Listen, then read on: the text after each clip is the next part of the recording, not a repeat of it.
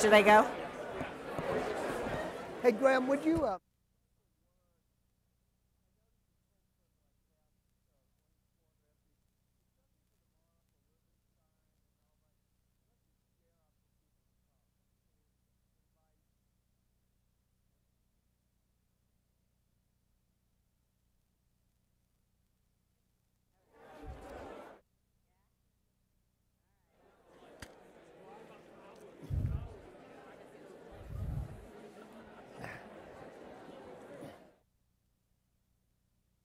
How did you meet Stuart, and what do you think?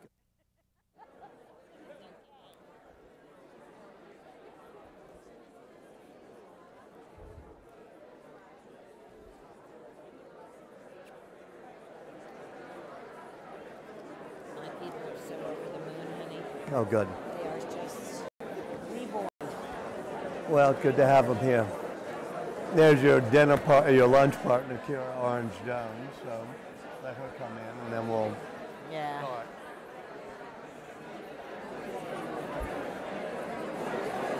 She's so Welcome, everybody.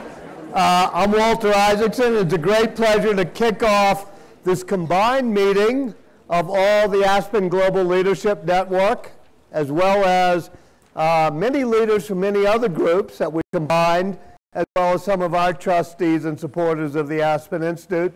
I can think of no better way to start than with Lynda Resnick, partly because Lynda, through the Aspen Institute and the people she's met there, have hit a few inflection points in your life, and actually, at a certain point, I think, done what we always try to do at the Aspen Institute, is help people move from whatever success they've had to being significant, to trying really hard to be part of something larger than themselves. So why don't you describe how that happened here? Well, there was one night, and forgive me if some of you have heard about this before, but it was a seminal moment in my life. We were invited to a dinner party, Stuart and I, in the summer.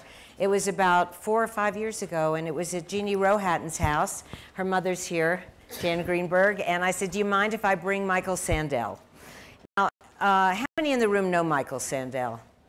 He's one of the greatest teachers at Harvard, and his class, he teaches about ethics and justice in society. And I tease him that he has a lounge act, because in his lounge act, if he comes to a dinner party at your house, he might ask you very, very poignant questions about how you feel about certain things. And that particular night, we were talking about water torture and how we felt about torture, because it was very much in the news that summer. And of course, the men kind of were for torture and the women were totally against torture. And are you shocked? You thought it was the other way around, right? So on this particular night, as we talked about torture, they said, but what if it was the future of your child? Or what if you knew you could save people because a bomb was about to go off? And all these poignant questions that really made you think about your flippant answer maybe wasn't exactly how you felt. And then he told the story of Amalek, and I don't know if any of you have ever studied that, but he said, what if you lived in a town? And in that town, everyone was happy.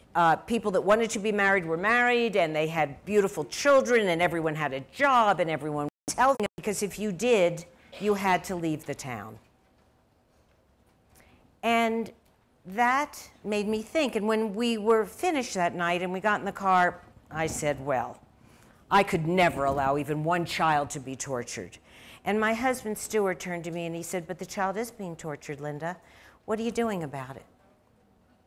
And it changed my life that very day. But I would never have met Michael Sandel, and I would have never thought the deep thoughts that I hope I think today, if it weren't for Walter and his leadership in the Aspen Institute. Well, the Aspen Institute was let Stuart stand up too, because Stuart and Lynda, as Stuart helped us, are the great agricultural landowners, pistachios, almonds, pomegranates, and things. And that got you involved in the Central Valley of California, both in terms of education, but also helping the Valley. Why did you choose that?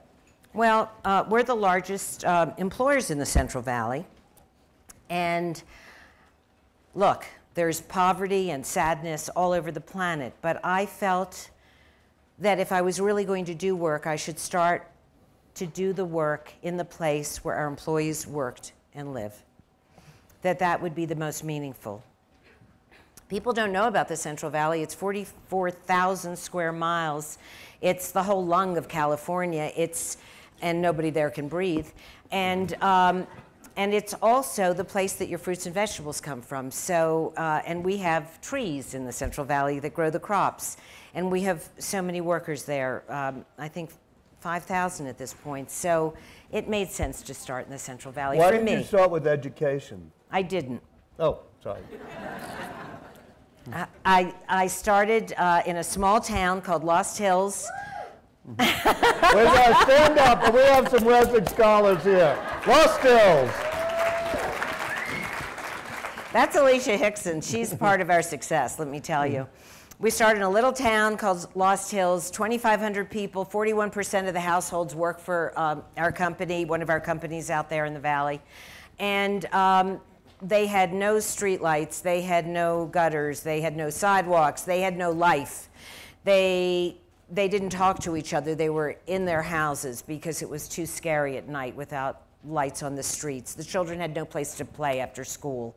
And so we went in and we built a beautiful park, a 10-acre park, and soccer field and basketball court with lights and a fabulous community center. But those are just buildings. That's just brick and mortar. But Alicia, we found Alicia, who was running the Family Resource Center there, and she's been such a great partner. And we partnered with the people in Lost Hills. We didn't just go in with a preconceived idea. We went in and asked them door to door, 40-minute interview with every household except for the 2 meth labs. We didn't go there. And we, what do you want? What do you need? And they told us. And so we did it. But I realized after a while that nothing was sustainable unless we started working on education. So that's how. What are you doing in particular that excites you on education? Well, we impact about 38 schools with school grants and things like that. We give 100 scholarships a year to kids, but it's our charter schools. We have a preschool and a high school.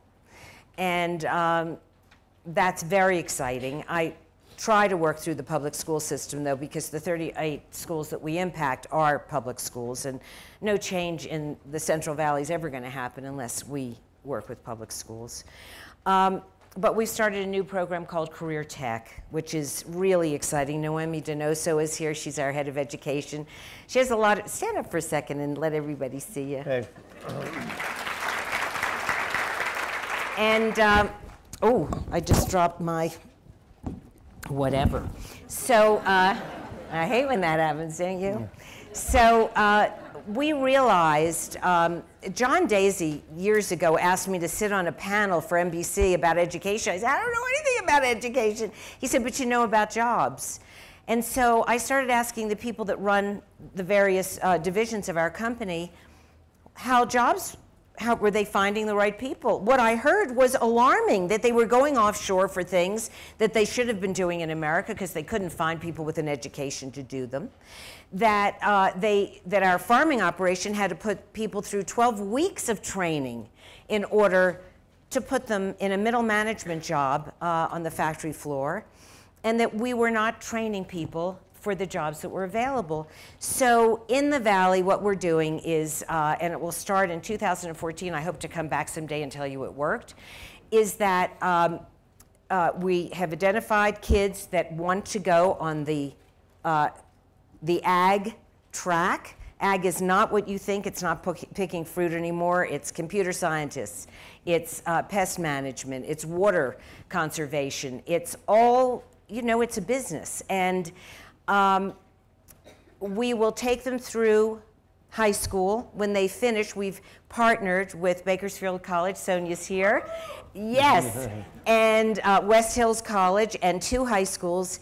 And these kids, when they finish high school, they will have 2 years, they will have an AA degree, and they can either go into middle management at one of our companies, or they can go on to a 4-year school. Have you talked to John Deasy and others about the skills to the workforce type thing that we used to do in our high schools and community colleges, but we've gotten away from? Yes, but probably not enough. Where's John? He's right here. Oh, hey, Deasy. All right. Deasy is, as most of you know, head of the LA Unified School District. And it is an issue of not training the right skills now to get to the workforce. So it'd be good if we could learn from how that worked.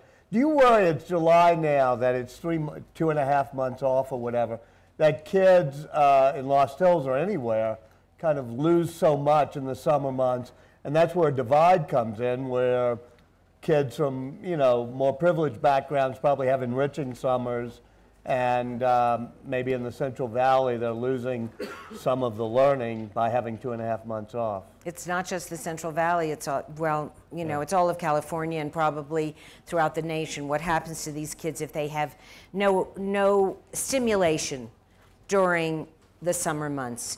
And by the time they're in the 5th grade, the children in poverty that have not had summer school can be 2 to 3 years behind by the 5th grade. And preschool is just as alarming what happens.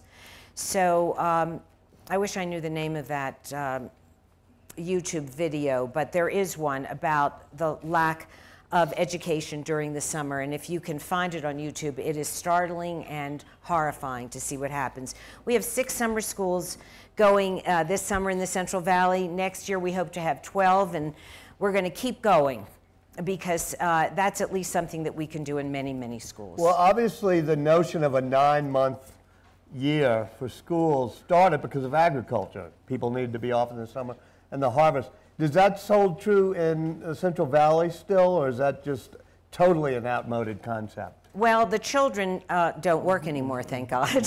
We've stopped that.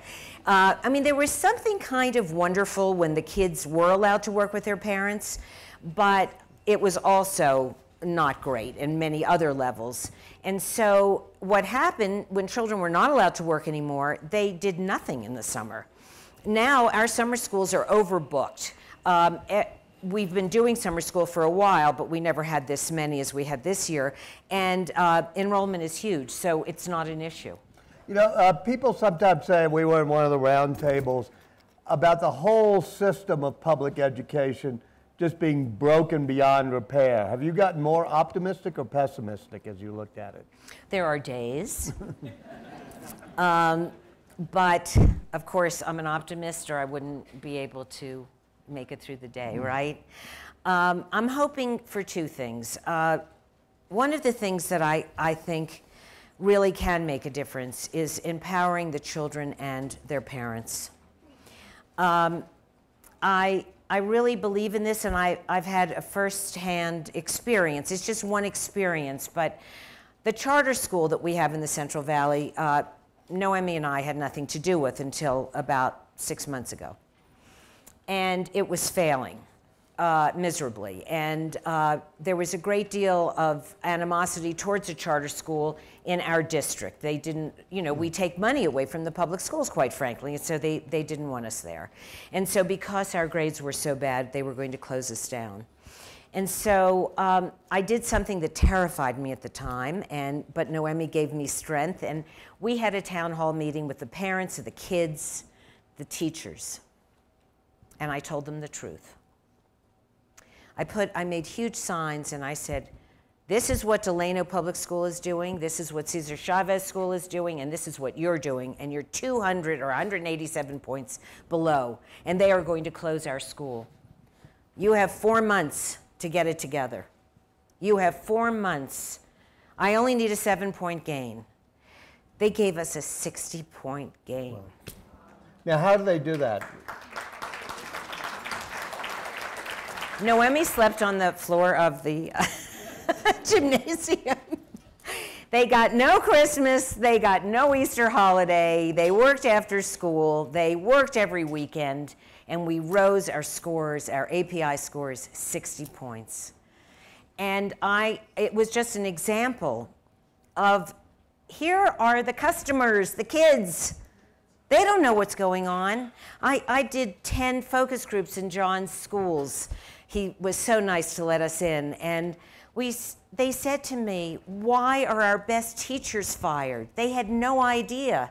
They wanted to blame the principal. They wanted to blame the President of the United States. They wanted to blame John. They didn't know it was the teachers' union, last in, first out. Kids don't know. They have no idea of why they're suffering the way they are. Explain last in, first out. Well, the teachers' union in Los Angeles, at least, the last to arrive could be the greatest teacher you've ever seen, but they're the first to go. So you're laid off on lack of seniority. And budget cuts, which we've had hideous. I mean, okay, so talk about the budget cuts. You've been very involved in politics in California. You're friends with the governor. Why is California, which was the best educational state 30 years ago, shooting itself this way? Well, there was Proposition 14. Is that what it was, John? 13. I always get my numbers mixed up, which is why I don't have a checking account. Anyway, and that put a lot more money in people's pockets, but it took out, you know, we have people that have mental illness on the streets, and we have children that aren't being educated. We are 47 out of 50 in what we pay per child. What is it today? 4,900. No, 49th out of 50? No, 49th out of 50. So it's 58 Is it Mississippi or Louisiana? Oh, good. Mississippi. Not okay. Louisiana. And we have, and 47th in class size, right? The average class size is 45 to 50 kids. Why? I mean, what? Because, you know, and the kids said to me, why? We told them. Did you lose control of the narrative in California about how the state had been built with a great public school system and a great university system? You know, I'm not really an expert on this, but what I told the kids and what I tell them is that the adults made choices. They made choices to put money in their pocket rather than support the schools and things like mental health and other health programs. And so you're right, the narrative has been lost. I think Jerry Brown is very supportive to education, especially secondary education, but he just gave us $1 billion, right? Not John and I personally, but I'm for sorry, our what do you mean by schools. that? He put $1 billion back. You know, In we lost education. $2 billion. He put $1 billion back, and that's helping schools quite a bit. Mm-hmm. You know, I mean, they've learned how to tighten their belts, but how do you teach kids when there's 45 or 50 kids in a classroom, and their best teacher is crying that day because she was fired? How do you do that?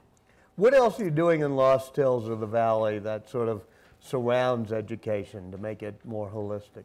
Well, one of the things that we're really proud of is that we give free health care to the people that work for us.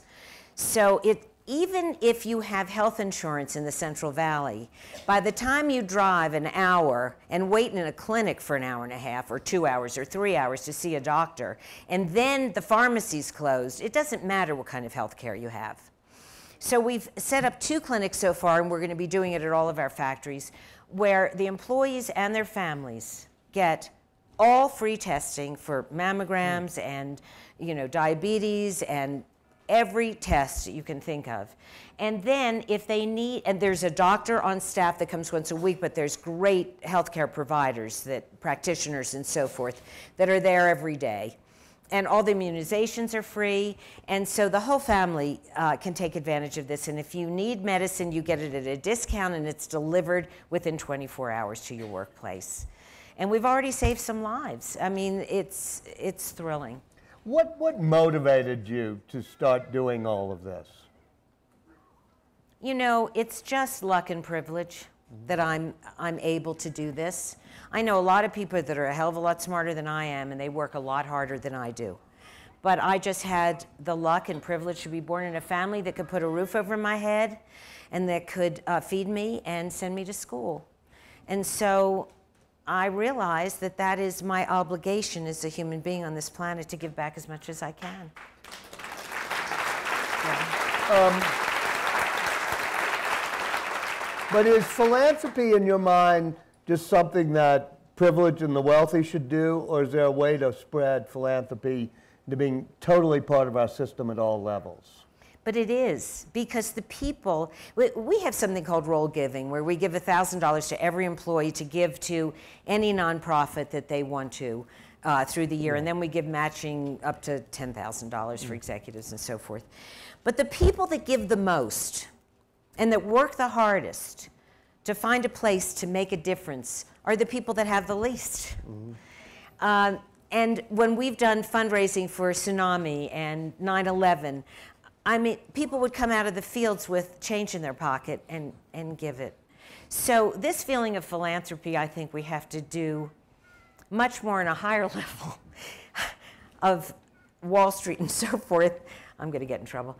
Than the people that really understand, because they're in such need themselves. Those are the most giving people that I've ever met in my life. And do you get like a large percentage of people that roll your company giving philanthropically because of that? Well, yes, they do, and they're inspired by it, but they also teach us a lot. And the reason we do this is because in the small communities around America where we are, people know what the issues are, whether they need new soccer uniforms or they need to plant trees in a certain park. We would never know that, but our people tell us. And then the amazing thing is that we find out about things because people in the valley have told us, oh, there's a great need here, and then we can go in and help. So it's been a two-way street, and it's really inspiring. Well, let me end with the fact that you and Stuart, right at the very beginning, when we said we have to bring back all of our young leaders and give a chance to turn thought into action, and created this action forum, you not only leaped on it, you helped shape what it was, became the major benefactor. Why was this important to you, and why did this catch your attention? Well, first of all, you asked me. Peter did. And so you don't ask me that much, so I figured this is really important to you. It is. I was lucky enough, I think 2 years ago, to come and hear some presentations and help model, the pitch with people, which was very inspiring to me. But I'm 1,000 times happier now that this happened than I was before I've really had an opportunity to meet all of you and hear some of your stories. And I'm very grateful to you once again, Walter, for giving us an opportunity to help. Well, we're grateful to you. Thank you, Lynda. Thank you, Stuart. Great. Thank you.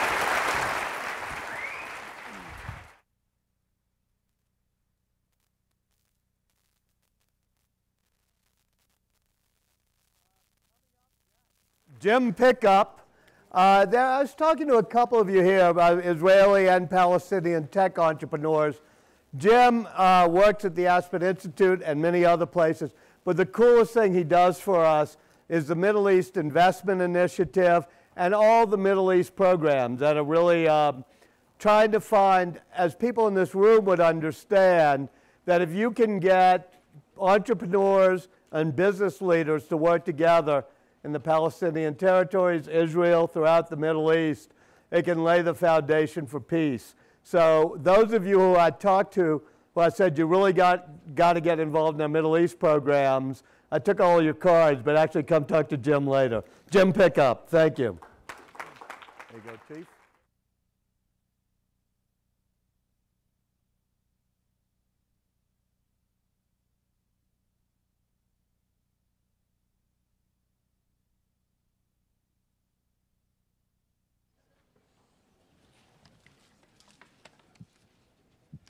Just a couple seconds so we get situated up here.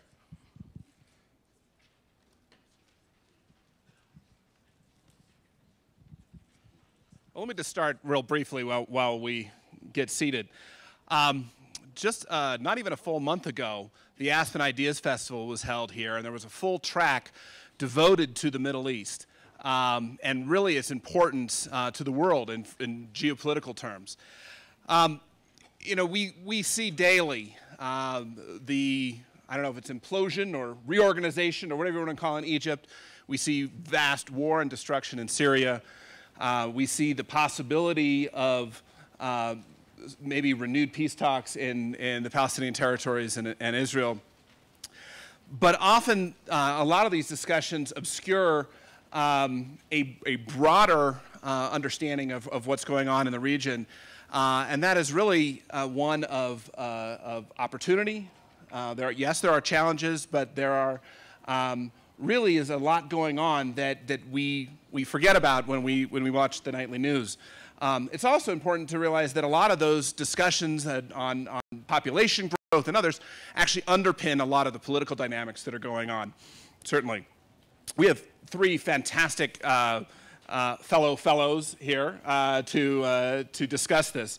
Deema Bibi is the Chief Executive Officer of INJAZ, a leading Jordanian youth organization and a member of Junior Achievement Worldwide. INJAZ is an independent nonprofit organization established in 1999 with a mission to inspire and prepare youth to become productive members of the society and succeed in the global economy.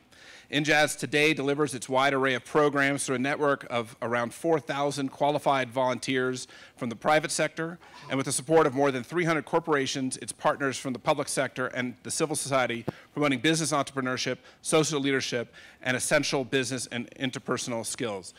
Deema is based in Jordan, and she is a member of the inaugural class of the Middle East Leadership Initiative.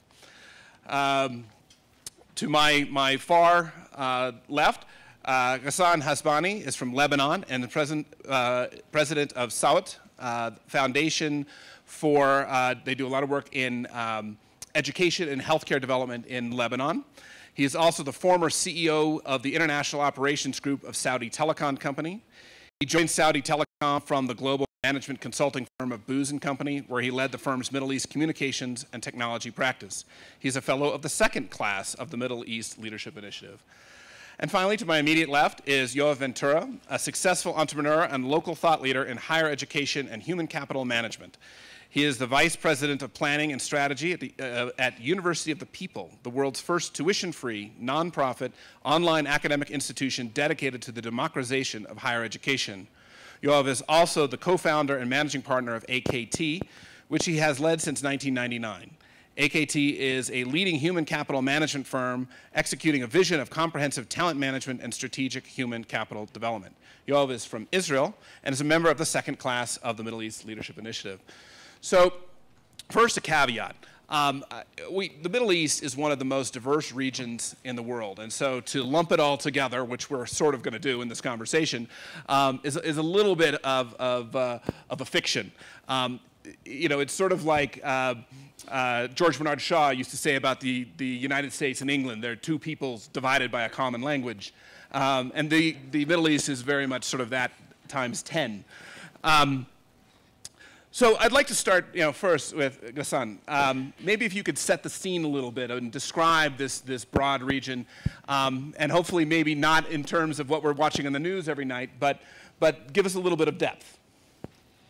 Thank you. This region spans, contrary to what people might think, spans multiple cultures, geographies. In fact, at least 2 continents. And a huge and diverse population, be it, as I said, culture, be it even religion, and also ethnicities. So I would guess today that our coverage of Middle East would include the North African part of the Middle East, which covers a bit of Africa, the Gulf, and the Levant area, Iran, and Turkey, the extended Middle East. And if we look at this entire geography, it encompasses nearly 400 million people living there. But what's fascinating about it is the growth rate of the population of that geography. It grows by about 8 to 10 million people every year. You can imagine the number of youth in this kind of growth situation. At the same time, 30% of this population is between the ages of 15 and 29. That's also a massive number compared to more stable economies. Interestingly, I would divide the region into kind of 2 parts. One is kind of Western Asia, that's the Levant, Iran, and Turkey. The other is the Gulf. In the Western Asia part, 85% of the youth of the population, of the youth population, is actually unemployed at this point in time, while only 15% of that population is unemployed in the Gulf. So you can see that the poorer or the lower growth countries in terms of GDP have also an employment issue with this youth population. If we look, though, at the growth that is not related to oil growth, today as it stands in the current global economic crisis, it's around 3.7 to 4%, which is not too bad considering what's happening to the rest of the world. It's just half of that of the growth of China. So effectively what that paints to us a picture of a great opportunity for growth, for economic development, for education, for investments. But at the same time, it comes with a set of massive challenges related to youth unemployment predominantly, which is also related to education. And that can help explain a little bit what is happening currently in parts of the region in terms of the economic indicators that are leading a large portion of the population to look for significant change. And it's actually happening now. And that change by itself should, in one way or another, if it's managed properly and looked after properly by the concerned parties around the world, should result in a significant opportunity. Absolutely. Deema, you do a lot of work with youth in Jordan. When we were talking beforehand, I found it fascinating, a lot of work you've done in sort of looking into the youth perspective of this. I think it's very easy to say, well, we've got a youth bulge, and so therefore what we need to do is educate them or finance them or whatever it is. But you've actually been talking to them. So what do they want? What are they talking about in the region? Yeah, dealing with youth for the past 13 years on a daily basis, I just want to share one thing that I believe is extremely interesting. Youth this year, specifically this year, are much more optimistic than I've ever seen them before. They're very much hopeful. And if youth who constitute more than 70% of the Arab population are hopeful, I believe we as well should be hopeful. There are a lot of surveys that were conducted in the Arab region on youth and on what they believe their concerns are and what their priorities are.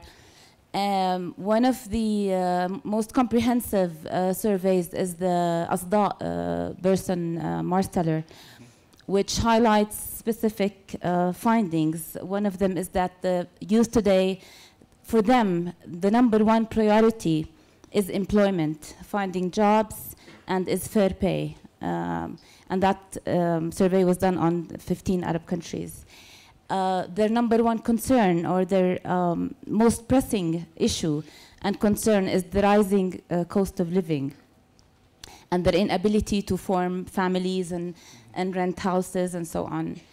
And their #1 cause of or belief, the biggest obstacle hindering the growth in the Arab world, they believe, is the lack of democracy, in addition to the civil unrest, followed by the Arab-Israeli conflict and the uprisings that are happening today. So that's, in general, the situation. However, as I mentioned, what's most interesting is that they're more optimistic than ever before. They're hopeful. They are a generation. We should be hopeful because this generation of youth did what my generation and my parents' generation believed is economically or is politically impossible. So we believe that they can do the economically impossible as well. They are the source of innovation for the region. They're the source of energy. They're the source of hope. And I think today our governments realize that they cannot be marginalized anymore, and they have to be included in the process of planning and in the process of the development in general. So fulfilling the economic promises of the so-called Arab Spring to come on behind the political progress that was made. Or at least in process of being made. So, you know, often it's when we talk about the youth bulge, you know, to put it in perspective, a number that is often thrown out is that in the next 15 years, just to meet the population growth in the region needs to create 50 million new jobs just to sort of stand still. That's more jobs that have been created in the last 50 years combined. So it's a daunting challenge, and yet I think it is one. It is interesting that there is such optimism. You know, Israel is both part of and apart from this region for obvious reasons. In a lot of ways, Israel can be and is an example to the rest of the region. Israel's done a lot of things right. They have a lot of challenges as well. Maybe you could talk a little bit about that. I know your background is often education and entrepreneurship, but I think that's, in a way, sort of part of the secret sauce that Israel has had. Yeah, thank you. I think that Israel can definitely be considered as a success story of the region in terms of economical situation and growth. I think that some of the factors are maybe, there are a few fundamental reasons to grow any economy, I think. First of all is the rule of law, for example, and economical freedom. There is almost zero corruption in Israel. I think these are, I would say, critical ingredients in order to grow a healthy economy. But beyond that, there are some other catalysts for this process over the few last decades, which are very successful educational system, of course, mainly the higher education system. There is also something which is, I'm not sure if it's truth, but something about the entrepreneurial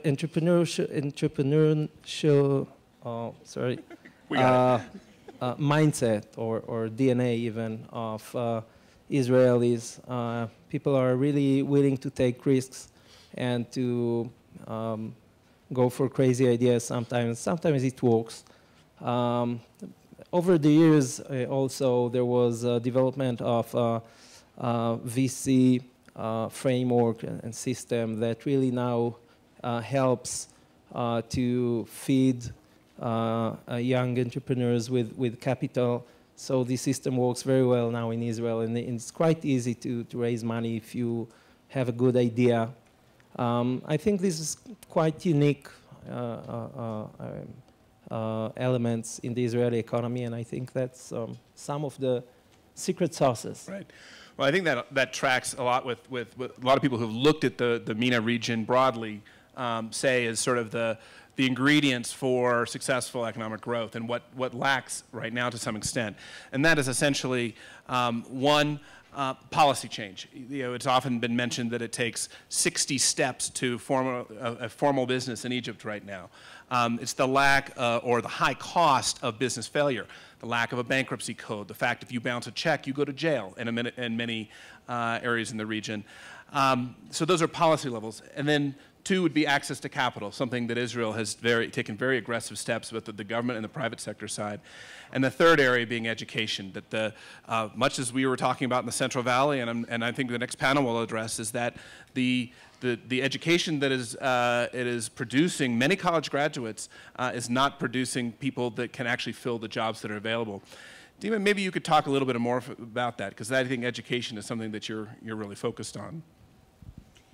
Yes. I want to start with the fact that, building on what Ghassan just mentioned, we had a very high growth rate back in the 50s, 60s, 70s, up to late 80s, which led to what is known as the youth bulge, which was at its peak in 2005, youth bulge being the population between age 15 and 24.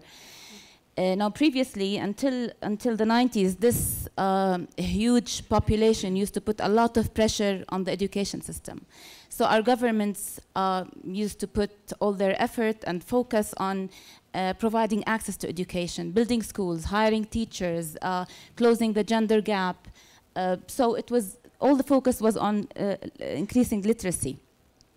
Today, this age group is in their late 20s, early 30s, putting so much pressure for the past 10 years on the job market.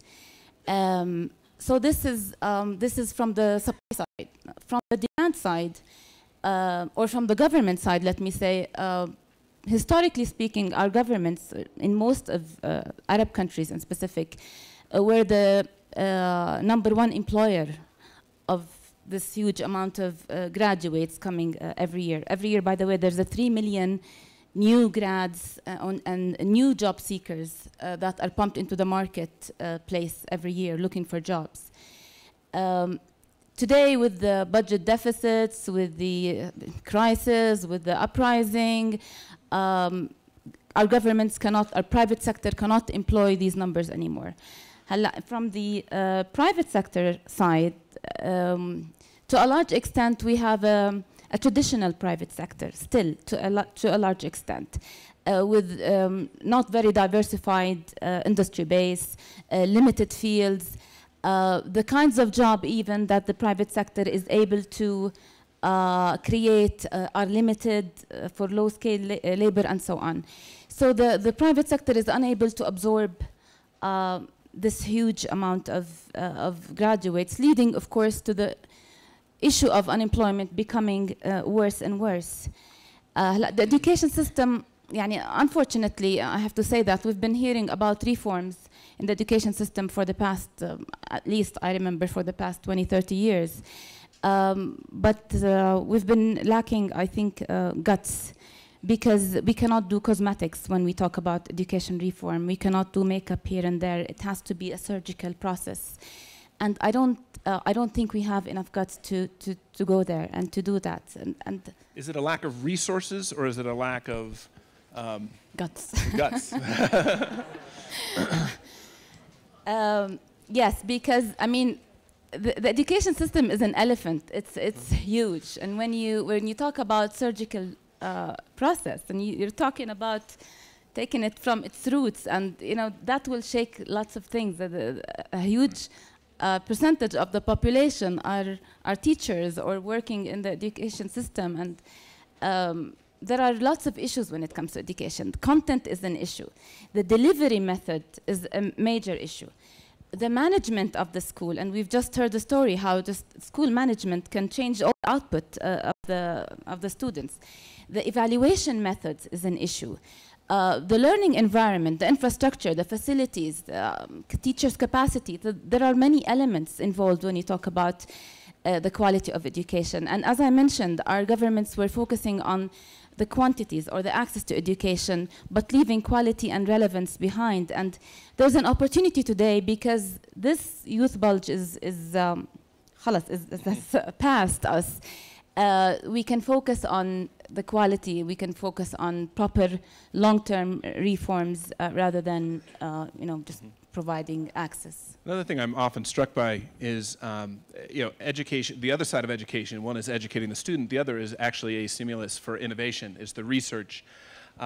Israel has done a very good job of taking the research output of its universities and transforming that into products. We talked about Tiva and others.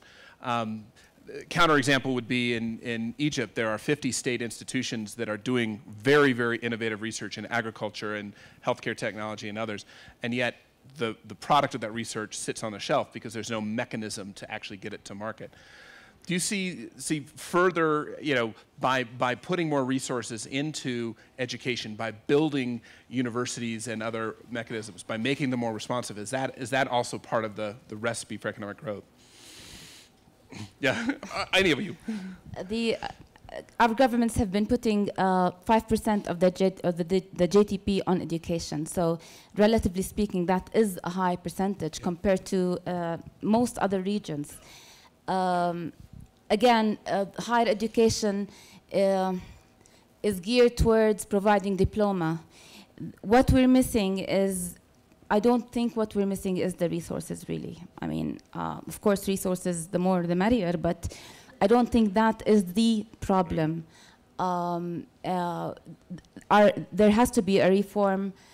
Our higher education has to be geared towards tooling students with the right skills, because the biggest problem today is the skills gap. We have a huge issue with the skills gap. We have a huge issue with people who don't want to work, economically inactive population, and we have a huge issue with, of course, hence unemployment. Well, one point on this one, actually, again, it's very difficult to generalize because you've got pockets of success stories in different parts of the region. For example, Lebanon is, well, ranks number 7 in the world in mathematical education and science, for example. So you get very good quality education in places like Lebanon. And in places like Saudi Arabia, there's a lot of effort being spent on R&D. There are large budgets in the space of 10 billion Saudi riyals being spent on research with research institutions. And more recently, there were bodies created, organizations created, to take this research and commercialize it in a VC-like format. In the UAE, for example, you've got a lot of spending on R&D and development, a lot of investments in this area. And also at the same time, there's a lot of support for businesses to be established in the UAE. But you cannot actually have everything across the board in all the countries in the Middle East, which I believe also calls for a larger degree of regional integration in the region to be able to leverage all these capabilities across borders while creating a set of reforms to be able to normalize the quality of education, the quality of investments, attracting the right levels of investments in different areas of productivity in the markets. But one thing that's extremely important is that job creation. And to create jobs, you need to have growth. To have growth, you need to have investments. And to have investments coming into those markets, either local investments, regional investments, or international foreign direct investments, you need to have a certain level of market freedom and market openness and economic integration across the region and with the rest of the world. And for that to happen, you need to have a new set of policies, regulations on the main sectors, more privatization, better education, better healthcare, etc. And to do that, you need to have new leadership in many places, either a new style of leadership or a totally different structure of leadership altogether. And this is actually happening as we speak today, and it's a long process. But what's important about getting this change is not to do the change for the sake of change because the current situation may not be appropriate or accepted by the general public, but to change into a new set of ideas, a leadership, a group of leadership that comes from a background of progressive thinking, from an open thinking, from a freedom-related thinking, and I'm not just talking about social freedom and political freedom. I'm talking about economic freedom, which brings all other kinds of freedoms with it. Because you cannot have democracies without having an open market and free market economy come with it. So they go hand in hand. So the reforms and changes that are taking place in the region, we're all hopeful that they are extremely positive. And you can, in every single country in that part of the world, you can see some kind of a change happening to the better. What I think is needed right now is for the rest of the world to embrace that change and support it positively. And it's probably not the right time to take the back seat and watch it happening on its own, because there are the ingredients of a positive change that are taking place. It would be such a waste of opportunity to simply let it happen and watch it from a distance without the right level of support, the right level of engagement in a positive way. And this positive way would be to really engage with the civil society, to create the next wave of leaders, to educate the next wave of leaders, to invest in the right places, and to encourage the region to go into a more open market economy system that would eventually help sustain democracies, help sustain freedoms, and help sustain growth.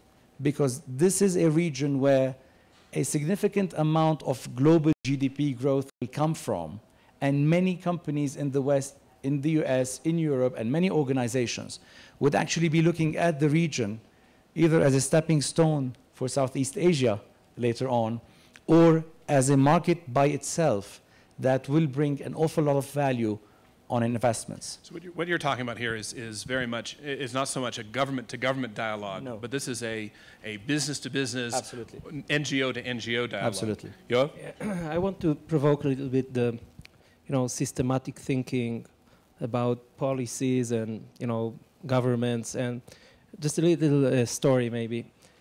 In the 50s and the 60s, if you would ask a kid in Israel what are his dreams, what he wants to do in the future, he would tell you that he wants to be probably a lawyer or a doctor. If you will ask a kid in the last decades in Israel what he wants to do, he would like to have a startup and sell it to Google for many millions. That's the dream of everyone. And my question or my thought are, if it's not really starting about dreams, and what kids, what are their motivations? Do they have a strong enough motivation? Do they have, big dreams? And I think it's equal or important as equally as, policies and right. structures. No, absolutely. We've got a couple more minutes, and then we're going to do about 10 minutes of Q&A. But not to put you on the spot, this is an action festival. So what types of concrete actions would you propose? Are there models out there? Are there things that can be done right now to start addressing some of these issues? Maybe Ghassan will start in the end, and we'll give the other two time to think. Peace. Peace. Look, I think the question is beyond peace now. It's stability even before peace. But I think the immediate action that needs to be taken right now is education in the wider sense. Investing in education, in opening the minds of people on what actually matters. Okay? I think today we probably need to move away. It is time to start moving away from an ideology-driven aspiration to a realistic sustainability or economic sustainability-driven aspiration. The region is full of entrepreneurs. By nature, by upbringing, by culture, the culture is quite entrepreneurial. What is needed right now in terms of concrete action is to channel investments into the right ideas and to educate those who are either coming to power or who are already in power with a manual of how do you actually sustain the positive prospects for your country. And that is basically what is needed now in terms of action. And the shift in thinking from the traditional way of governing, the traditional way of controlling and managing into a more open society, more collaborative systems, and an open channel for investments in the hopes and visions and aspirations of the youth population of the region is what is immediately needed. And that model we've seen happen in many places around the world. We've seen it happen in Southeast Asia. Singapore managed to create a great example out of a very difficult social economic situation when they were left out of Malaysia. And we are seeing also similar models emerging in the Middle East itself. We also have good success stories. Bahrain was a good success story. Jordan was a good success story, although they haven't actually reached the openness that they need to have. But on an economic level, they managed to create open markets, a good level of competition, a good level of investments that came not from within the country, but from outside the country and the region. So Deema, in addition to guts, what else do we need? We have opportunities. I mean, the demographic gift is an opportunity, very low dependency rate because The age group below 15 and above 64 is much less than the economically active population, supposedly. Our governments are under pressure, which is great. Back to Dr. King and the creative tension created. So now there is a creative tension being created. Our governments for many years thought that reforms can wait forever, and that time is infinite. Today they realize that this is not the case. So this is a great opportunity. The private sector is stepping up. The civil society sector is shaping up in our region. We're starting to talk to each other, the three sectors, the civil society, the private sector, and the public. And I'm going to talk about INJAZ as an example because it is a beautiful example that has proven success. Our graduates, and this is a study done by a third party, they did the study on all our graduates from year 2009 up to 2012. 89% of them find jobs immediately versus non-INJAZ graduates, only 30% find jobs the first year. So 70% actually of Jordanians who graduate from schools or are looking for jobs wait for at least 1 year. And how we do that, we bring together in a direct relationship the business, the private sector into schools. So private sector and academia dealing together, transfer of knowledge, of information, understanding the actual needs. We have different programs that tackle the issue of skills gap in specific, so lots of soft skills, interpersonal skills, leadership, ethical leadership skills, and lots of business skills. These programs are mainstream. We managed to mainstream them within the education system, so there is a class within the school hours that is called INJAZ class, where we implement all our programs. We focus on motivation because it is absolutely very much needed and important. Career development, entrepreneurship. Just an example, this year 75 startups were created by our students in universities. Next year there will be 100 startups created by our students, and so on. And the beauty of it all is that it is all being implemented through volunteers who are professional people from the private sector. People with business experience and background who go to school, or students go to the business, they job shadow, they do internship. So they're getting a lot of related skills, a lot of the actually required skills. The private sector is very much involved, engaged directly in schools. The environment is being enhanced because, just an example, the school adoption, for example, where companies adopt schools and hence enhance the facilities and the infrastructure of these schools, lifting up the whole learning environment. So the model works. People want to make it work. There is, I have to say, there is absolutely today commitment at all levels. And I'm talking about Jordan in specific, but also I know other countries have the same thing as well.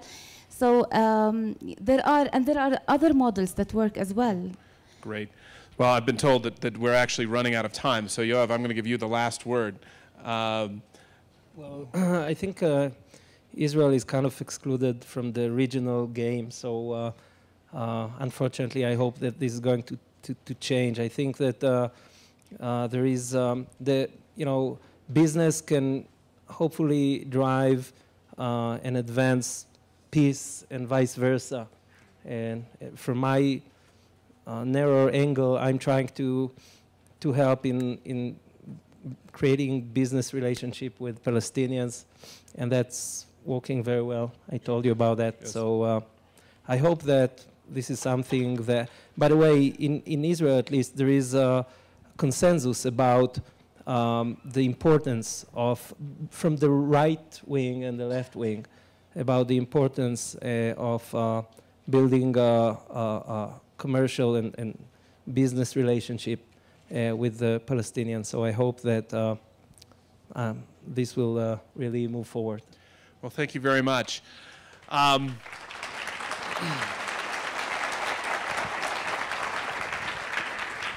So on to our next panel, the future of education in the United States, which, as you can see, is becoming a common theme among all our three panels today. Thank you.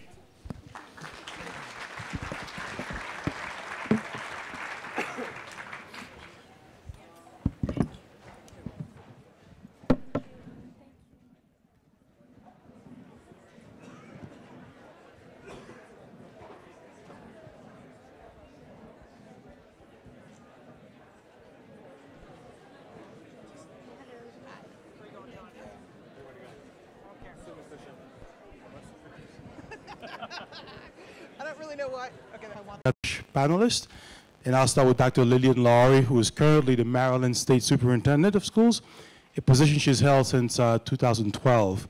Prior to coming to Maryland, Lillian was head of schools for the state of Delaware, and her biggest challenge now is implementing the Common Core state standards across the entire state of Maryland. She's a fellow of the 4th class of the Pohara Aspen Education Fellowship Program, of course, part of the AGLN. Second, I have Cami Henderson, who is currently the Superintendent of Schools in Newark, New Jersey, the largest school district in New Jersey. Cami and I worked in New York City together, where she was head of the District 79 schools, a program that was designed for out-of-school kids and incarcerated youth. Pretty tough challenge in New York City. Cami also served as the executive director for Teach for America New York, where she was my wife's executive director, actually. She is a fellow of the 2nd class of the Pohara Aspen Education Fellowship and a member of the AGLN. John Deasy is Superintendent of Schools in Los Angeles, as you heard from Lynda Resnick earlier today, the 2nd largest school district in the United States. Prior to coming to LA, John was the Deputy Director of Education for the Bill and Melinda Gates Foundation, and served as Superintendent of Schools in Prince George's County, Maryland, Santa Monica Malibu Unified School District, and the Coventry Public Schools in Rhode Island. He is a fellow of the inaugural class of the Pohara Aspen Education Fellowship and a member of the AGLN, as well as a moderator for the Aspen Institute. So let me set the stage by quoting former Secretary Richard Riley, who said that we are currently preparing students for jobs that don't yet exist, using technologies that haven't been invented, in order to solve problems we don't even know our problems yet. One only has to look at Google Glass and the fact that an iPhone app can translate 95% of the world's languages to know that the world is not just changing rapidly, it is changing exponentially. So the fact is we have no idea what's going to happen in education in the next 25 years. But nonetheless, we're going to make some predictions today. So we're going to start from the philosophical, get to specifics on curriculum assessment, pedagogy, and get back to structure of our school system.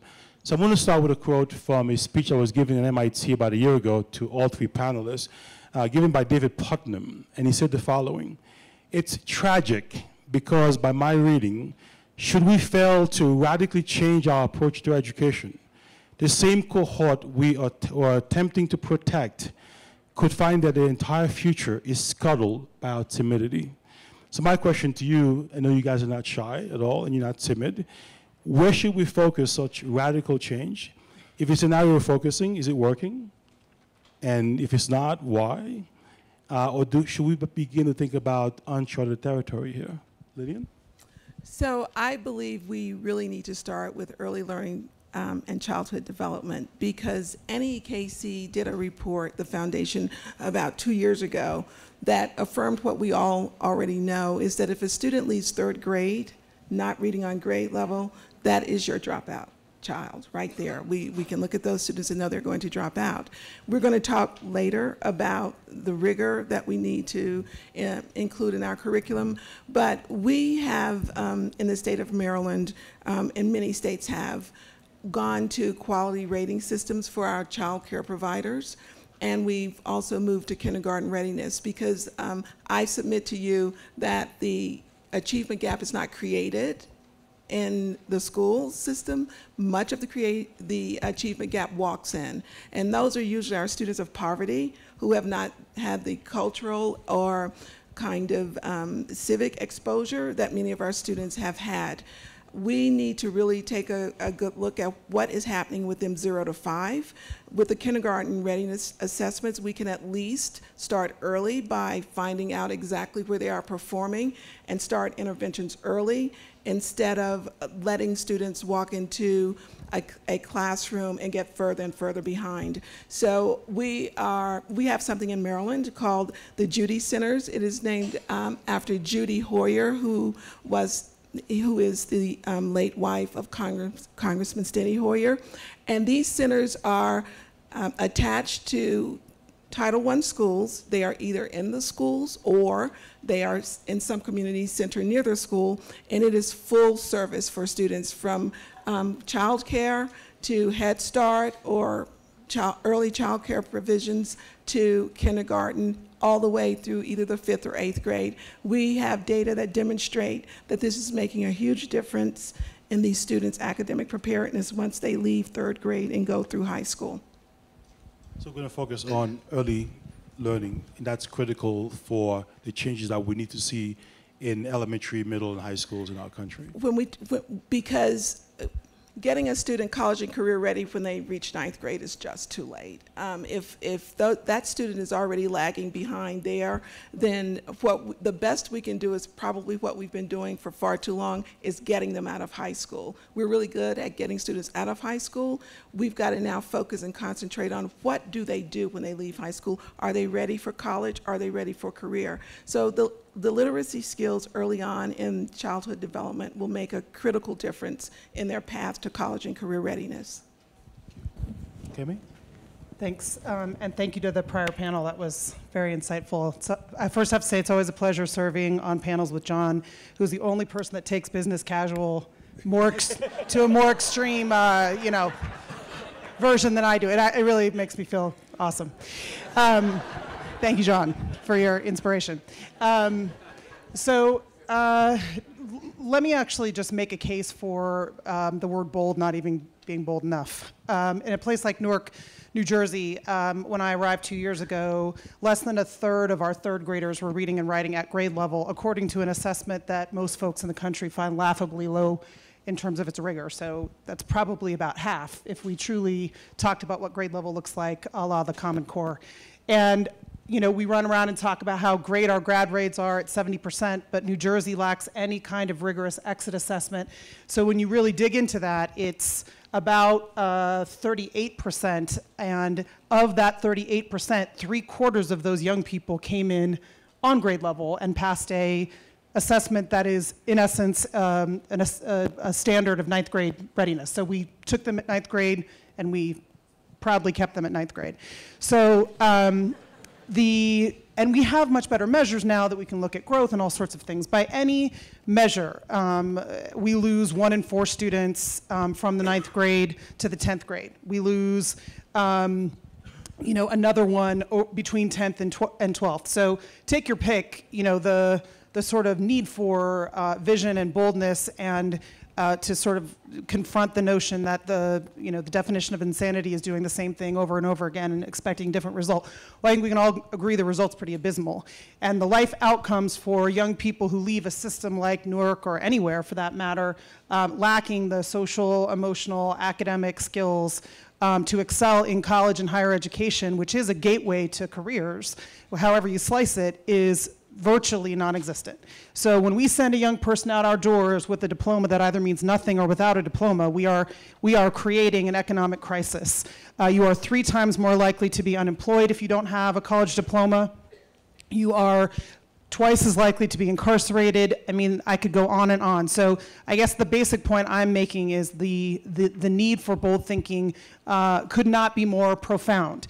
And I will just share one potentially dissonant, if not different, perspective. Of course, early learning is critical, and of course, young people who live in concentrations of high poverty need additional support and early warning systems, and we know so much about what little people need to get ahead and be on the right pathway, and so we should embrace all of that. But I also served, as you know, the other end of the spectrum. We ran We ran a system of thousands and thousands of students who were off the beaten path because the system had failed them. And on Rikers Island, the largest maximum security jail in this country, we served about 500 young people who were between the ages of 15 and 17. And on Rikers, we only taught towards the GED diploma, which for those of you who are not from the US, is an alternate diploma that was invented in World War II for folks coming back from the war to accelerate them getting a diploma so they could get into the workforce. It hasn't been rewritten since then. And the kids call it the good enough diploma. The adults, we keep giving it, even though the results on GED graduates in some ways is worse than dropouts. And as a result, we were teaching to the GED because we felt great and we could give the young person on Rikers a GED, regardless of whether or not that young person was coming in with awesome academic skills or horrible academic skills. Long story short, we recruited an entire new team, gutted the entire talent system, and that's where I think the boldness has to come in around who leads our schools and who teaches our children and who provides the social worker, the social work support, the peer coaching, and all the wraparound support. So we gutted it. We changed it 100%. Fast forward last year, I'm now not there anymore. The school on Rikers Island gave 40 Regents diplomas, and for those of you who are not familiar with New York City, that is a big and rigorous piece. And I say that to say, by the way, we didn't even give them there. They're like, whoa, we can't give the Regents on Rikers. We can give the GED. It's a federal test. We can't get Regents tests out there. And I would submit we did that just by doing three things. Number one, completely changing our expectations of our young people and not assuming that if you can't read by the third grade, we should start building prison cells for you.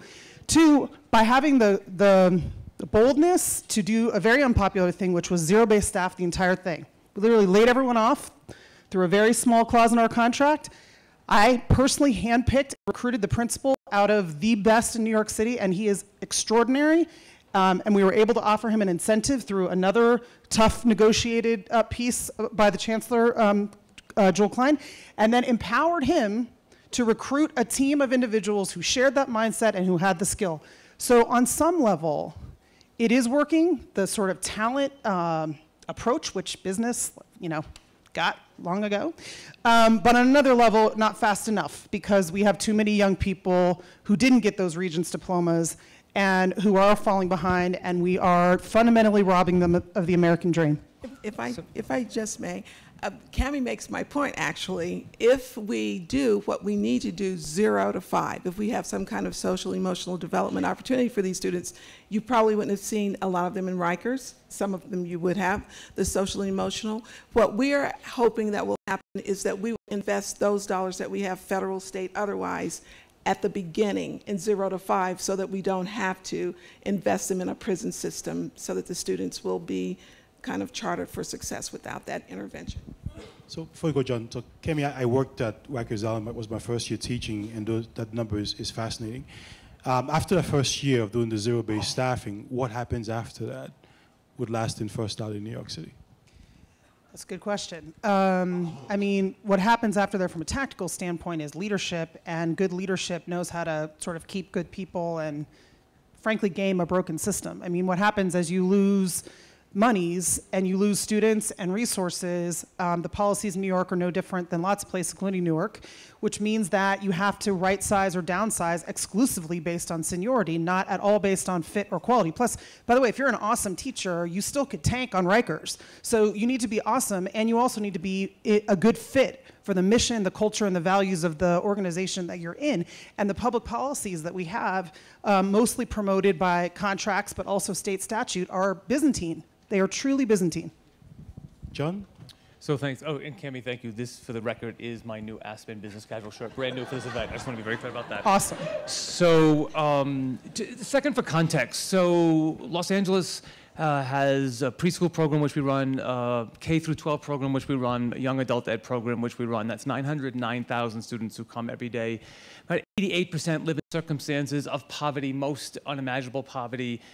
16, 17,000 youth are homeless, roofless. They don't actually have a shelter. No one looks like me in LA. 77% of the students speak another language other than English as their first language. We translate everything into 8 languages every single day for LAUSD, and every single solitary one of those students wants to be you and us. They want to graduate, they want meaningful employment, they want to enter post-secondary without remediation, they want health care, a roof over their head. Currently, 1/3 is our best estimate. We think it's low. Are undocumented, live in entire shadow society, and every conceivable thing we would imagine you could do with a Social Security number is not available to those folks. So what I say with all sincerity is LA is America, only sooner. And we are coming to a hometown near you, and we had better figure this out. How well we did this, so how well we do this and how well we stumble and figure that out and move quicker is going to matter enormously around this. I'm going to take my cue from our Aspen sister Deema, who's like, guts. Like, really? Just push as hard as you can, as quickly as you can, for youth rights. This system is fundamentally designed, and appropriately so in part, for the adults to be able to do their job and lift youth out of poverty. But the system itself is mostly, if not completely, silent on the rights of students. So if we're thinking about the transformations, they are not just and necessary, how we do about early literacy, how we do about youth off track, how are we going to deal with the academy, which is producing teachers and methodologies for which the students have already exceeded the technology ability for how we're training our first new teachers around this, in content that is already stale by the time they walk into the school. We are talking about the ability and the necessity to transform a system pre-K through 14, 16, if we are going to maintain anything of the American dream for the totality of the other and remain competitive and cooperatively competitive on a national stage. So we've thought about the transformations in the way that one would think about students' rights being in a box, and you need 4 sides to those boxes so that those rights leak away. So it's been about negotiations. So like all of us, we live in Uniontown, card-carrying union member my whole life. I have 11 unions I get the opportunity to negotiate with every day in LA. And you think about how do you secure the opportunity to transform the system through negotiations. The second is regulation. How do our governing bodies work with an elected school board? How do you pass those policies so that when students who have bonded with, quote, our best and brightest teachers are not ripped away from them in schools disproportionate. So schools that serve our most neediest and most impacted youth tend to have our youngest staff. So when you do a layoff, 70% of that whole faculty has to disappear overnight. It is a fundamental violation of youth's right to stability around that. So policies in terms of regulation, legislation, actively involved at the state level and at the federal level for laws that honor, support, protect adults' rights, and do exactly the same for youth rights around that. And lastly, litigation. Now, in this country, when all else fails for the other, you go to the court and you pray for redress. And we have used it sparingly and profoundly effectively.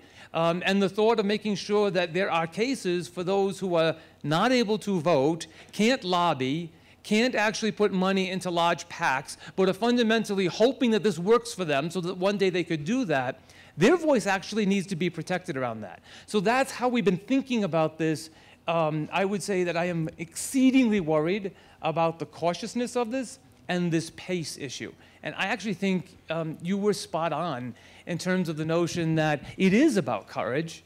And it's why you get the privilege of receiving an unbelievable gift of your fellow brothers and sisters at an institute like this. And you have to go home and actually be out there in high risk for those who have everything to lose for that risk. So that's kind of thing of this, but it's really K-16, I think, JC. So leaders like these make me hopeful about our country. So let's get a bit specific on curriculum and assessment. So we know within the policy framework, there's real work going on in our classrooms and across our schools. So the chairman of Google recently said that every 2 days, we create as much content as we did from the dawn of civilization to 2003. So what are the implications, Lillian, for what we teach, how we teach and what we assess. Okay. One of the things that we've got to address is the learning objectives that we engage with students and teachers. So let's think about Bloom's taxonomy. Where we mostly live in our schools are at those lower levels. So the knowledge we teach them, they comprehend it, and then they apply it. Pretty much when we look at state standards across the country, that's pretty much where we stay. They can apply the knowledge, we're happy. If the knowledge is going to be portable, we have got to make sure that they can move to those higher order thinking skills of analysis of information, synthesizing information, and evaluating information so that students can create new knowledge. So if we move there, we are going to have a huge paradigm shift for our teachers and students. So what we've done is move there, in theory. We have developed something called Common Core State Standards, and those standards are the result of conversations among the nation's governors and their chief state school officers, people who run state agencies for education. For the first time that I can remember, and I've been a traditional educator for a long time, pre-K through higher ed finally got together and decided what essential knowledge should be at each grade level along the continuum of a student's learning experience. So what should students know and be able to do by the end of 3rd grade, by the end of 6th grade, by the end of 12th grade, so that they truly are college and career ready? So, Lillian, I don't think we can estimate enough the notion that in our country's history, your point is we've never been able to say that algebra in Mississippi and Maine and Minnesota is the same. Absolutely. And that is a cusp of something we've never experienced before. And not only, excuse my voice, but not only have we not been able to say that, each state was saying it at a different place and a different time. There was no coherence. So what I would think was a great education in Maryland could be completely different in New Jersey, could be completely different in California. So not only are we deciding together what essential knowledge is and what it looks like, period, we are putting some cohesion around it. For example, math now, through the clusters, through Common Core State Standards, will be taught in clusters instead of these discrete pieces of knowledge that doesn't make sense to students and they don't know how to use it. And the math is not only focused on what do I know, if I get the right answer or not, but students will now have to demonstrate the logic behind the answer. It's performance-based and inquiry-based learning. They have to be able to explain conceptually why they got the answer. As a matter of fact, one of the consortia assessments, or both of them, but I'm with the Partnership for Assessment for College and Career Readiness, students get credit on the assessment for not just getting the right answer, they also get partial credit for actually delineating how they came to the right answer. So we start pushing these higher order thinking skills. Instead of reading a passage in English language arts and summarizing the passage, students now will be given several passages, read the passages, and determine if there is cause and effect. So we're really asking them to push their thinking, to really analyze the knowledge that they are getting, to synthesize it, and then evaluate it in a way that makes sense. This way, when we focus on these higher order thinking skills, this becomes portable knowledge. In other words, it won't be knowledge, discrete knowledge learned for a moment in time so that I can pass Algebra 1, but this is a staircase to a trajectory of learning and essential knowledge that I can take from one place to the other, and is portable across. Some people ask, well, why did we just stop with English language arts and math? Because we believe these are the literacy skills that are portable. We have started implementing, I'll tell you my story and why I'm so glad to be here with you. Peter has already heard this as I was here last week. Maryland started implementing the Common Core State Standards early because we started unpacking them in 2010.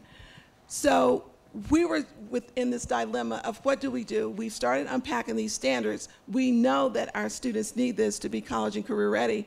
Do we hurry up and wait for 2 years, or do we start implementing the standards? We started implementing the standards. And a funny thing happened along the way. As we were implementing the more rigorous standards, rigorous, cohesive standards that make sense, that some of the best minds in the country, because these standards are based on the highest, most rigorous standards in our country, but also those of the highest performing countries. So we know this is the right thing to do. We start implementing the standards. It gets to the year, and we have to assess, because that's what we do here. So we have to have a data point at the end of every year to ensure student progress. We gave the tests that we have been given. So we implemented the Common Core state standards that are new with a test that wasn't aligned. And so what we now have to guard against, and Cami and John can talk to you about this in more detail, some people look for any excuse to derail the path forward. And so what we've got to manage is Common Core state standards is the right thing. We're not going to move for that, but manage the communication around what just happened here in a state that has been deemed a pretty high performing state. So we believe that if college and career readiness really does mean that when students graduate from high school, they have choices, they can go to a 2-year college. Hopefully, many of them will have the early college opportunity that Mrs. Resnick talked about, because we have those opportunities in early college too, where they can graduate from high school with an associate's degree, that they have choices of going into work and or to the university. And let me just say one more thing. We talk a lot in education about students going into higher ed and having to go through remedial courses. When I talk to people in the business world, they have the same concerns about skills, about that skills match and the remediation they have to do for even employees coming in on the beginning entry level. So we have a great opportunity here as a nation to agree on what the work is and push it forward collectively. Yeah, so Lillian, this notion that are we going to derail this, is that we should really give a little bit of time to this issue. So every conceivable, we're doing the exact same standards 3,000 miles away. Same type of assessments. We're at a point where we're asking teachers and schools in the United States of America to fundamentally change the entire curriculum, tremendously change the entire way you teach, and change the entire assessment system at the exact same moment in time. That has not happened in kind of the America development of our public education system at one point. It's in a triple point of tremendous opportunity, but tremendous consternation. So we're having this deep debate about, is this federal overreach? We're having this deep debate about whether we should even using these assessments. And it is a point that when I think about all of these debates, which are very intense, and we need to thoughtfully think them through, what's missing from those are students who are fundamentally now graduating, who do not possess the skills to be even remotely competitive in large numbers. And so I think the dilemma we face is, how long are we going to debate this while we watch students kind of slip away from us? I think the second thing, Lillian, that you raised, which was really important, is that this is also an opportunity to really think differently about instruction. So we're in the middle of a gigantic, even by our own scale, way once-in-a-lifetime opportunity. We've chosen to give a tablet to every single student and every teacher and have all content in digital form, which we're rolling out in LA. So the scale, of course, is gigantic, but doing both of those at the same time, when we think about the implications for that, they're actually stunning. So you have, we test piloted these during the bidding process, and you had kindergartners coming in to the thing and immediately just opening up. I mean, like, we didn't have to tell them what to do. It is almost innate in terms of access. And we live in cities with profound digital divides. We want to kind of end that piece around that. The implications for student work are very, very fascinating. So we have at the moment piloted all digital schools where there's no paper. And one of the things that we're learning is it's becoming less and less obvious what your assignment is and your assignment, because you are both collaborative working. So actually, whose property right is the final product in terms of grading? And this whole world is kind of opening up for students. And then you have students who are accessing courses online, walking in, JC's the principal, I'd like my credits now, these are from Stanford. Well, they're not taking them from us. We have a system that says, no, you have to go to room 217 to take that course. And like, I don't think so. I just took this with one of the most profound professors. And so this notion is shifting very quickly side by side with these. So it's a question I actually had for you, John, and then perhaps we should go into that. Michael Bubba says that we have an avalanche coming. He's of course referring to higher education and MOOCs and everything else. So what's the impact? How, in terms of credentialing, traditional credits, traditional schooling, what's going to happen to K-12 as universities completely change? We have maybe about 48 seconds. So quick, I'll go quickly on this one, which is that the one good piece of news is that prior standards were developed by having a bunch of third grade teachers get in a room and say, what should third graders know? And, you know, higher ed getting in a room and saying, you know, what should you talk about in English 1, you know, freshman year? And mathematicians duking it out about what, not a math person, I don't know why I chose that. But I was like, wow, in over my head on that one. But because of they were super disjointed. So I guess one hopeful piece is these are by order of magnitude, these standards are 10 times better and provide an incredible roadmap because they were based on those key skills that actually turn out to matter greatly in terms of college persistence and college acceleration and also career. Interestingly enough, as the alt-ed person, career and technical ed in the US has primarily been a euphemism for teaching African-American boys how to fix cars that went out of rotation in 1952. It has not been, you know, a visionary, you know, entrepreneurial endeavor to connect business, right? So my point is, when they did the research on it, they actually looked at all the skills that are necessary for careers, and it turned out the reading, writing, thinking, and logic skills for the first year of your career are as high, if not higher, than college. So I say that to say it's hopeful because it's a blueprint and it's a good one. And for the first time, we have standards that make sense, that represent rigor, that are research-based, that are a pathway to the future, and it is going to force the entire industry, technology, curriculum, assessments. And you know, we all had a press conference a year ago where a bunch of superintendents stood up and said, we're not buying any of your stuff. You all are taking all your old crap and dressing it up, yeah, and putting a, you know, Common Core. Oh, I didn't. Yeah, he said something else afterwards. But people are just dressing up their old stuff and trying to put a stamp on it. It's not going to work. It is going to force a level of innovation and quality products, the likes of which we've never seen in this country. And I, for one, am really excited about that. So we're just on the cutting edge of that, and I think it's really, really hopeful. So we have to stop. Quickly, two predictions. One is that the high school is going to lose the monopoly on the diploma. Bravo. Very, very quickly. And second of all is that content will be constant. Right now, content is finite the moment the textbook comes out. It will be constant. Thank you. So we have a couple more minutes. Go ahead. So thank you, Peter. Thank you, Peter. Before I make my prediction, I would just like to make an appeal. Cami talked early on in her comments about being bold. I will tell you that's what these Common Core state standards are, and we're getting pushback. There are people out here in the Maine who are trying to derail them. Several states that actually adopted the Common Core state standards have been compelled by state legislators and others to pull out. And I will tell you, teachers absolutely like them because they get to go far more deeply and touch the material in ways that they can really go back in and check with kids for understanding, rather than these multiple standards that we have that realistically no one believed that anybody could teach with fidelity anywhere.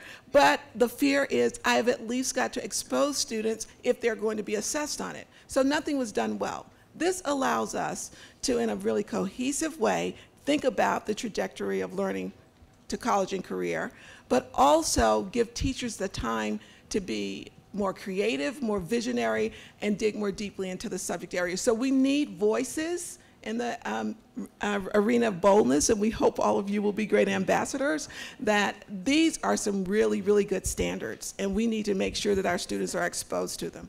So I want to touch on three things you guys have said around college and career and skills. We've heard expressions about skills gap from last panel to Lynda Resnick talking about this, and career tech education. And we use the expression college and career ready as if we know what that really means. Talk to me about education to careers. Right now, the College Board, we're focusing on perhaps looking at success in the first job beyond college. What does that look like?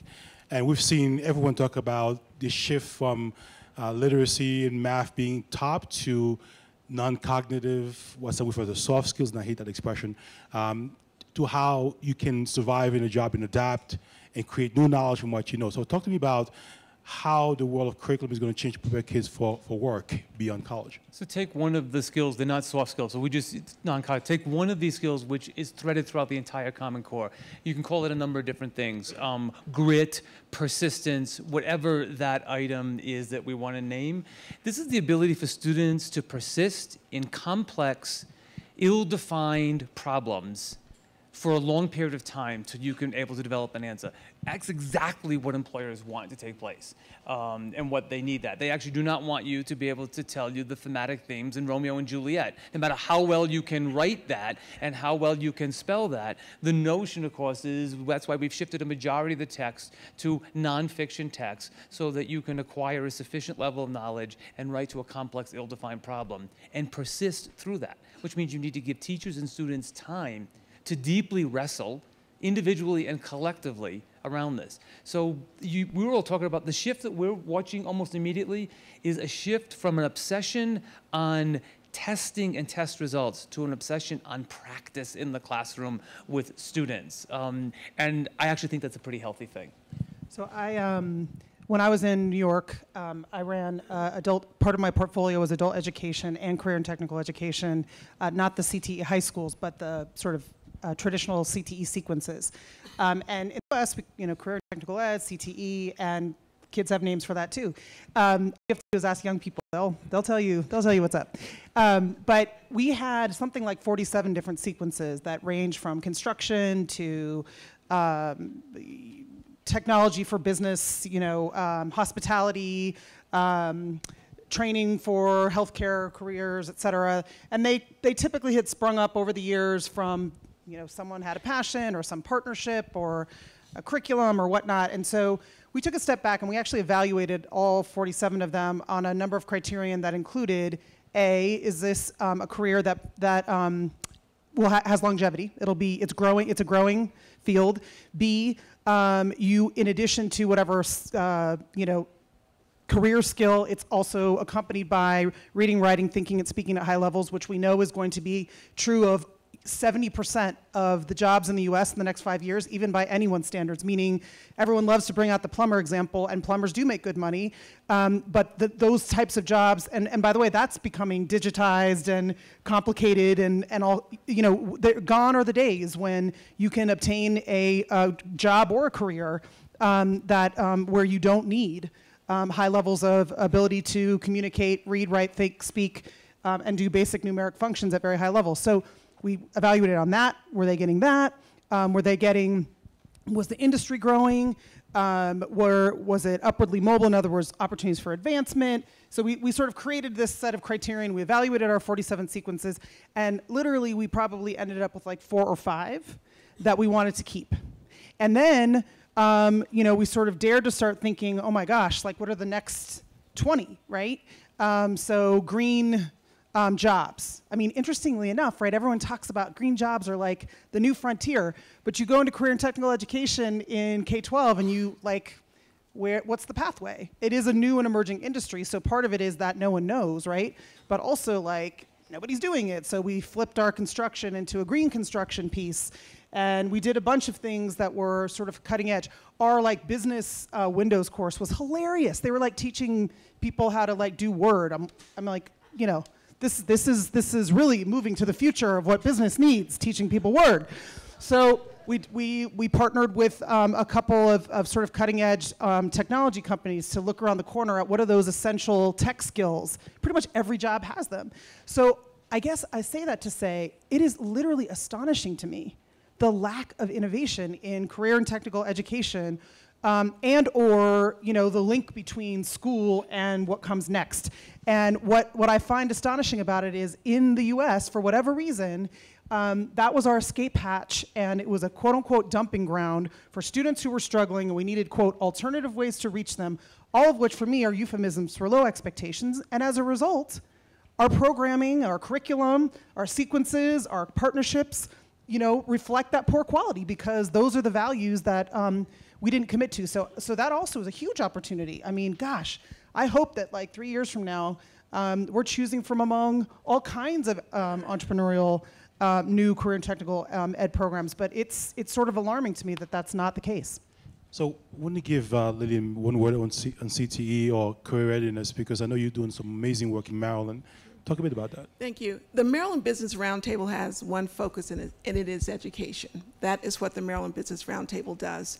And when I moved into the position in Maryland, I was shocked but very pleased to know that STEM education, science, technology, engineering, and math education, is being run by an arm of the Maryland Business Roundtable in Maryland.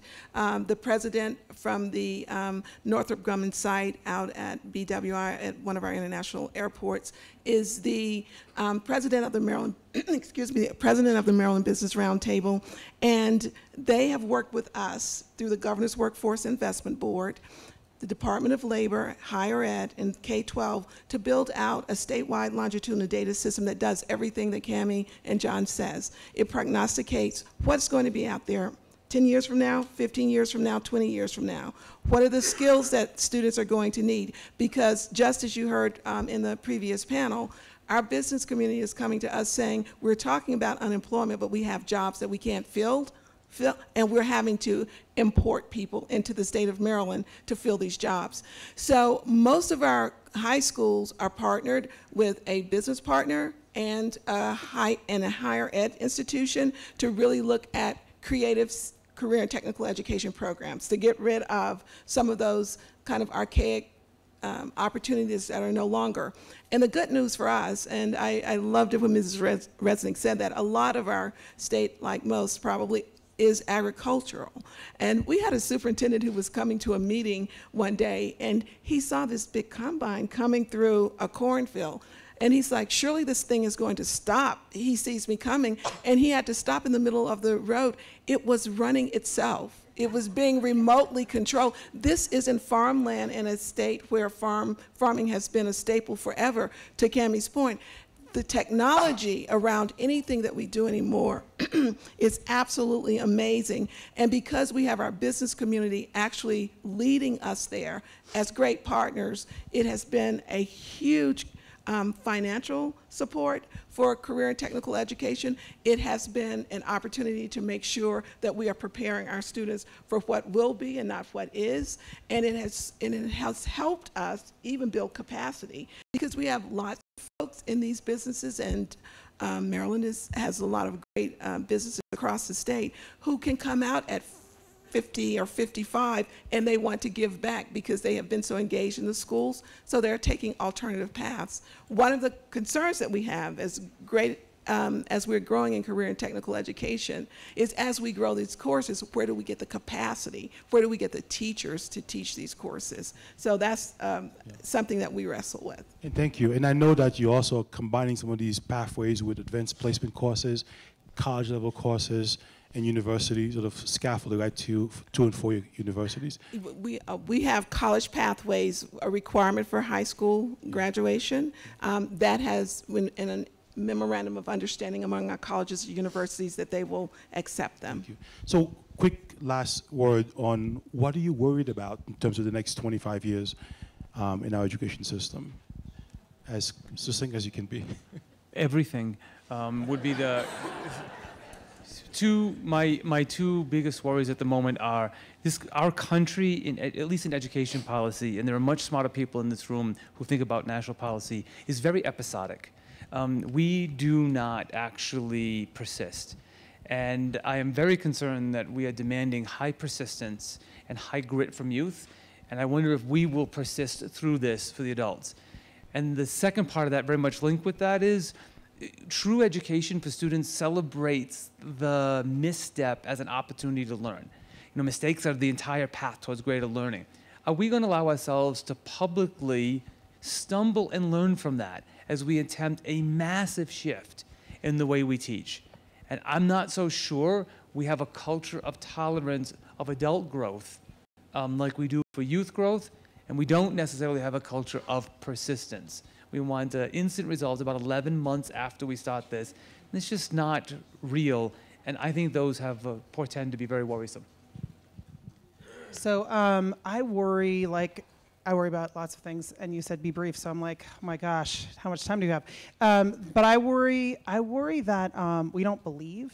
I worry deeply about this incredibly dysfunctional story we tell ourselves, which is that we have to solve poverty before we can create excellent schools, and that young people should be doomed to terrible schools as a result of poverty. Of course, poverty impacts students' readiness to learn and their home life, and all of the things that those little people deserve, they aren't getting, and we should be working on that. But I have schools in Newark where you can go to 3 fifth grade classrooms and see radically different results. And studies have shown that the difference between being even in a mediocre teacher's classroom versus an excellent teacher's classroom leads to radically different educational and life outcomes, let alone a really bad teacher versus an excellent teacher. I have schools in Newark, some charter, some non-charter, in the same neighborhood, same kids, same challenges, that are getting dramatically different results. So I worry deeply that we let ourselves off the hook, and that there's something about a dysfunctional conversation that goes something like this. Poverty is terrible, and it is. And I am just as committed to anyone, and my next job may be around that and not necessarily around ed reform or the intersection of civil rights and ed reform and poverty. It is. And it's a horrible stain on our country's history, and it's inextricably tied to race. And that is all true. At the same time, we have families and students and teachers and schools that are showing that educational excellence is absolutely attainable, and as a result of that, are able to break intergenerational cycles of poverty. But it's the exception, not the rule, and if it can happen anywhere, it should happen everywhere, and I am so worried we don't believe it. And I worry we don't believe it because of deep-rooted issues in this country that we've never confronted, that I worry will replicate themselves if we don't actually confront them and if we don't create success at scale.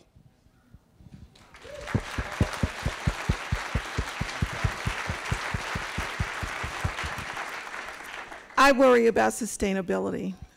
John and Cami, people in the state of Maryland are doing some amazing work. We have an administration that has pushed the envelope farther in the present time than any, with the Common Core state standards giving us support.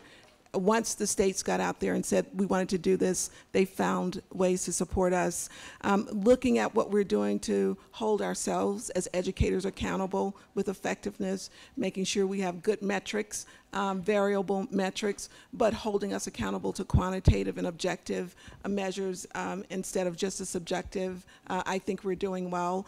Sustainability around the choice movement that is going on, so that the state part of our educational environment doesn't get comfortable with being the only choice in town, but knowing that there are others who are out there who are ready to provide an alternative if students aren't getting what they need in traditional environments.